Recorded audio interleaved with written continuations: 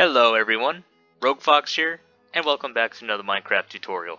Today, I will be showing you how to create a 1-for-1 trade shop for the Bedrock Edition. This trade shop is quick and easy to make, and if we take a look at the site here, we can see it is also very compact. Now, how this works, we set up our payment system on the right side here. Because this is Bedrock Edition, I figured that a slime ball is valid payment for an item such as a diamond. So what we do is we open up our chest, insert our payment, and then in return, our diamond is dispensed from the left side. And here are all the supplies we will need for today's build. Now up here, whatever you choose for your payment system, whatever's going to come through, bring 22 of that item, and then of course you want to bring whatever it is you're selling. Other than that, there's the list of the supplies you'll need. Now if you want to go ahead and pause the video, do that, and then we'll continue on with our build. For this build, we will need a 2x4 area just like this. And the first thing we want to do is set up our collection and dispensing system. So to do that, on this highlighted block right here, let's go ahead and throw down our chest. Next, grab your two hoppers. We're going to crouch place a hopper into the chest like that, and then crouch place a hopper into that hopper right there, so it should look like that. Now what we want to do is take a redstone output from this bottom hopper here. So to do that, let's go ahead and throw some blocks down like that in an L shape. Get your redstone comparator, place it facing out from the bottom hopper right there, and then put down 2 pieces of redstone dust like this. Now over on this side, let's go ahead and throw down a temporary block, and then we want to put a sticky piston facing forward just like that with a redstone block on its face.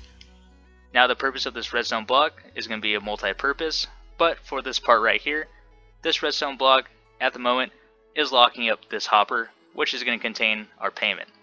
So in this case, I'm using slime balls for my payment. Let's go ahead and put those in. So we have our 22 items, go ahead and put them in like this, and then throw the 18 on the side right here. That way, when items come through, only the slime ball will make its way through. Everything else that's not a slime ball, or whatever your payment is, will be stuck up top. At this point, we just need to put one last touch to our dispensing system, and that's going to be our dropper. So let's go ahead and come right above our redstone block right here, and place our dropper facing up.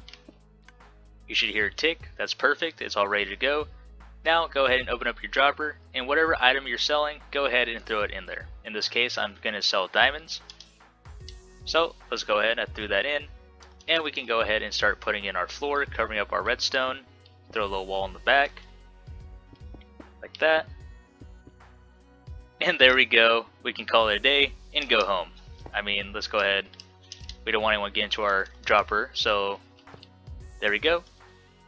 Honestly, if you wanted to do that, call it a day, you definitely could. We just throw our item in, and then what we're selling is dispensed, giving us our 1-for-1 trade. We want our business to look a little more respectful, right? So let's go ahead and place a chest above this hopper, and then a redstone lamp above the dropper. Personally, I like to use item frames, so I'm going to place item frames right here, and then I want the customer to know that it's going to cost them a slime ball to get a diamond, so I'm going to go ahead and do it like that. If you want, you can place signs over these and type it in. It's totally up to you. I'm just choosing to do it that way. And then I'm just going to throw some stairs over here, like that. Nothing fancy. And now for the bells and whistles. We have a redstone lamp. Now we need to power it. So let's come around the back right here, knock this block out. Put a temporary block with an observer facing in this direction like that. And then we can go ahead and put the block back. Break this. There we go. You see how that's going to work. As I mentioned, this redstone block is going to be a multi-purpose block, so not only will it unlock the hopper, but once it extends, the observer will pick it up, and then that'll light up our redstone lamp here, but then it will also trigger our note block.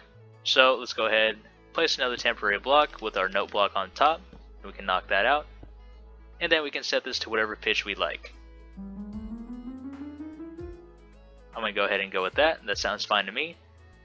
Now, this is all finished. Let's go ahead and try it out. So we walk up to our trade shop. Hey, a slime ball for a diamond. Okay. So let's go ahead and do that. Open this up. Drop in our slime ball.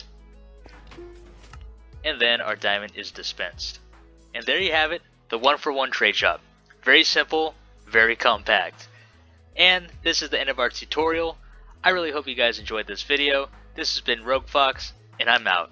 See you later.